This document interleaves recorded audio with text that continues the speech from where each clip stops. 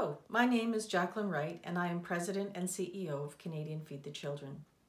I want to thank each and every one of you for watching this video and for your critical support of children and families that we help.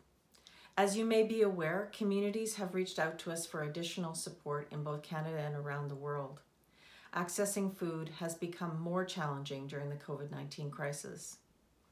I want to let you know that our team is hard at work and we are helping communities shift gears to meet immediate demands for feeding children and families.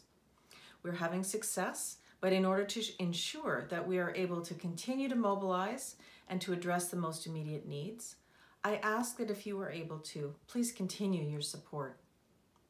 In northern Saskatchewan, families in Turner Lake and Birch Narrows Dene Nation told us this.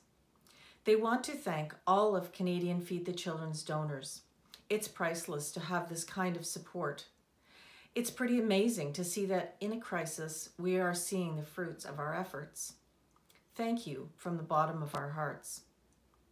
It's so inspiring to see that even in the midst of a global pandemic, your support is helping children thrive.